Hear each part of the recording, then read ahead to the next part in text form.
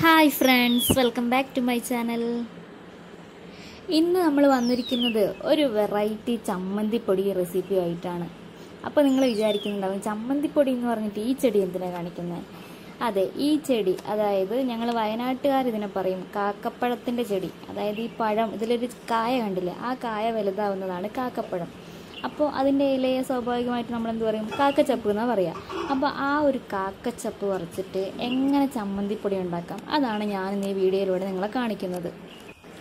അപ്പോൾ കാക്കപ്പഴത്തിൻ്റെ ഇല കൊണ്ടുള്ള ചമ്മന്തിപ്പൊടിക്ക് വേണ്ടി നമ്മൾ കുറച്ച് നല്ല ഇലകൾ നോക്കി പറിച്ചെടുക്കുകയാണ്.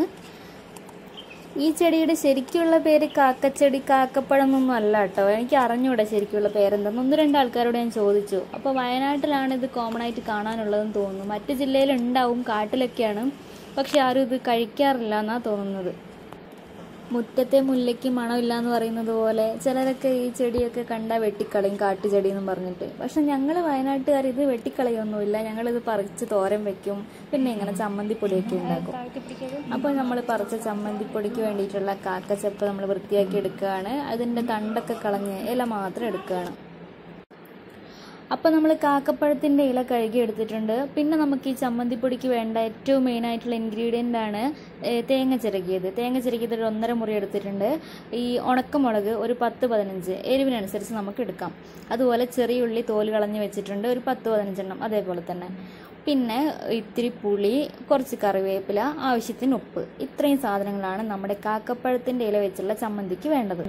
ഇനി നമുക്ക് ചമ്മന്തിപ്പൊടി ഉണ്ടാക്കാൻ തുടങ്ങാം. അതിനായിട്ടൊരു പാൻ അടുപ്പത്ത് വെച്ചിട്ടുണ്ട്. അത് ചൂടായി വരുമ്പോൾ നമുക്ക് നമ്മുടെ വറ്റൽ മുളക് ഇട്ടിട്ടൊന്ന് മൂപ്പിച്ചെടുക്കണം.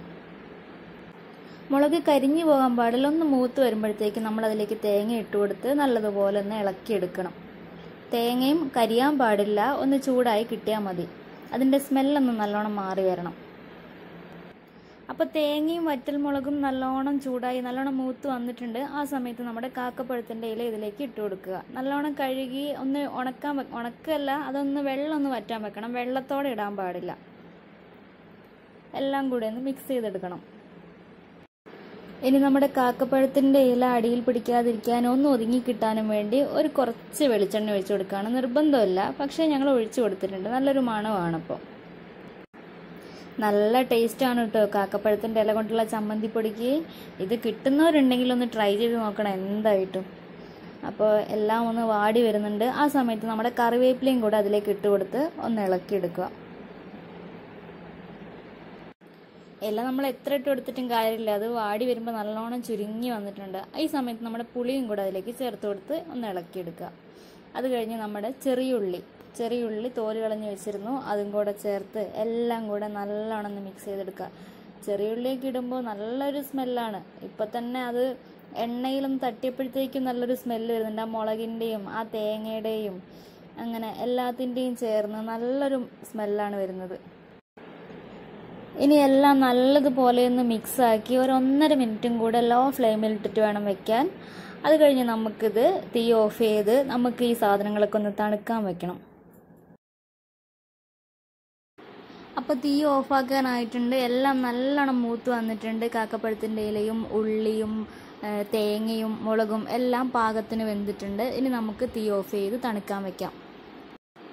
അങ്ങനെ നമ്മുടെ ചമ്മന്തിപ്പൊടിക്കുള്ള കൂട്ട് റെഡി ആയിട്ടുണ്ട്. ഇനി നമുക്കിത് മിക്സിയിലോ കല്ലിലോ ഇട്ട് നല്ലോണം ഒന്ന് പൊടിച്ചെടുക്കണം. പാകത്തിന് ഉപ്പും എരിവും പുളിയും എല്ലാ രുചികളും ചേർന്ന നല്ല സൂപ്പർ ചമ്മന്തിപ്പൊടി റെഡി ആയിട്ടുണ്ട്. അപ്പോൾ ഈ ഒരു ചെടി കിട്ടാനുള്ളവർ ഇതെന്തായാലും ഒന്ന് ഉണ്ടാക്കി നോക്കുക. നിങ്ങൾക്ക് എല്ലാവർക്കും ഇഷ്ടപ്പെടും, എനിക്ക് ഉറപ്പാണ്. ഇതുണ്ടെങ്കിൽ നമുക്ക് വേറെ ഒന്നും വേണ്ട ചോറ് കഴിക്കാൻ. അപ്പോൾ വെറൈറ്റി കാക്കച്ചപ്പ് ചമ്മന്തി എല്ലാവർക്കും ഇഷ്ടമായി എന്ന് വിചാരിക്കുന്നു. എൻ്റെ ചാനൽ ഇഷ്ടമായെങ്കിൽ സബ്സ്ക്രൈബ് ചെയ്യുക, ലൈക്ക് ചെയ്യുക, ഷെയർ ചെയ്യുക. പുതിയൊരു വീഡിയോ ആയിട്ട് കാണാം. അതുവരേക്കും bye from green and green.